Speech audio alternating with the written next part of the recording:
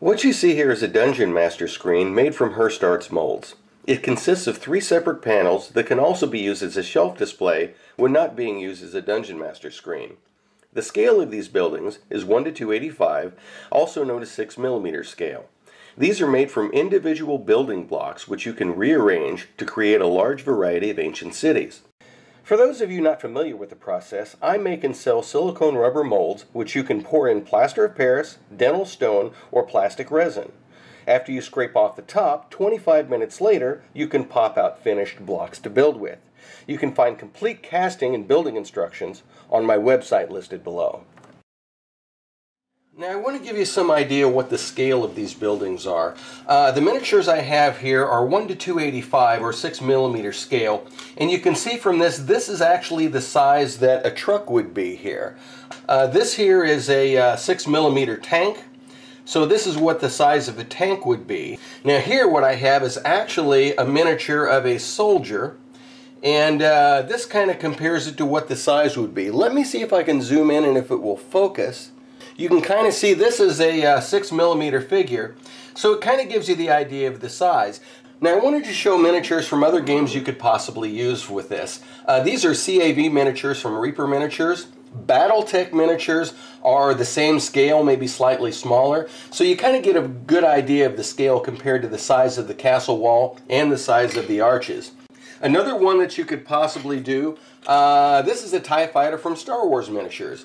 So the Star Wars ship actually aren't too bad as far as a scale if you have a city you want to fly around or do a battle on some world that way. Another miniature game that you probably can't find too much, but I thought the theme worked really well. These are from WizKids, and this is from the Crimson Skies game. Now I'm going to cover some basic information about these 3 building molds. This is mold number 370, which is the Castle Cube bases. This is mold number 371, which are the Castle Cube tops. And this is mold number 372, which are the Castle Cube walls. Now the pieces on this mold are actually basically 3/4 of an inch square. 3/4 by 3/4, they're 5/8 of an inch tall, which means they're slightly shorter than they are wide. Now my main purpose for making these molds was to create a castle building game that I had in mind. So what you can do is you can glue these together and just kind of think of them as 3-dimensional Tetris. You can just take and stack these together. If you don't have a game in mind or a particular building that you want to build, you could just cast up blocks of these for the grandkids to build with. These blocks actually have good details on the inside too, so if I can get this to focus, you can actually see that there are pillars here and there's actually kind of a stone design underneath. And if you wanted to make ruins, you could actually take a pair of pliers and break these apart and actually create a ruined building that you can kind of see the interior from if you wanted. Now this is mold number 371, which are the Castle Cube tops, and I'm going to give you a few strategies on how to use this. First of all, if you kind of divide these pieces up, you'll notice we have 3 pieces that are taller than the rest. These are 5/8 of an inch high to the floor. The next we have some blocks that aren't quite as tall. These are 3/8 of an inch to the floor. And then I have some blocks here that actually have a very low floor. They're actually 1/8 inch of a floor. The final pieces we have are the things that go on top of the towers. Now there are a variety of shapes, but they are all within 1/8 inch increments. So what you can do is you can kind of start with the tower tops, and you'll find that some of these, like this one right here, you can actually fit the little top pieces directly into it. That will fit directly into it. This one right here is the exact size to drop in directly into it. This one right here will fit right into the middle of it like there. And then some of these small houses will also kind of fit on it here. Now I also have kind of an interesting transition piece that goes from this same height up here at the top, and then you can kind of put one of these that go down to a different level. So in other words, if I can kind of squeeze these together, what you can do is you can top this here and you can actually put another piece that kind of goes up here. And at the edge of it here where this goes down in, you can actually fit a building kind of against it right here so that it actually drops down to a different level. And then you can fill in with other little buildings and other little pieces kind of like that to just fill in a random assortment of roofs and other things that kind of fit in here. Now, as far as these second level pieces, you've got a few different kinds. You've got some that have kind of a corner crenellation, you've got some that are a strip where they're open on both ends, and you've got one that's kind of a dead end. So you can kind of take different combinations. The one that has the corner around, you can put the corner all the way around onto three sides. And then if you use a basic building block here, and you cap it off with something else here, you can have a tower up here and then fill in the remainder in here with some other little buildings that you think are going to kind of fit going around. Something like that. And then you could cap this one off. This little piece right here is kind of a nice one because it's at the same level as these, so you can just simply butt it up against there, and it has no crenellation edge at all. So any building you have just kind of is exposed like on the edge of a cliff. Now the lower level buildings can all be rearranged. You see, they kind of go together. You can put this one here and you can put the end on it here, and this one's kind of a corner piece that can go here, and then this one kind of fills in here. Usually this one usually looks better when you put it on top of another one, so it kind of sticks up like that. One more piece that I wanted to mention is this bridge piece. This bridge piece is meant usually to go together for two, so what you can do is you can use this bridge in a couple of ways. One way is to actually glue it between two of these regular top squares here, and you've got this whole range in between here that you can fill with little buildings. You could put a little building here, and then you could put a larger one here. You could leave a gap for this little building right here, and then of course you could, you know, put a house or something like it on the end and just kind of fill across with buildings going across the bridge.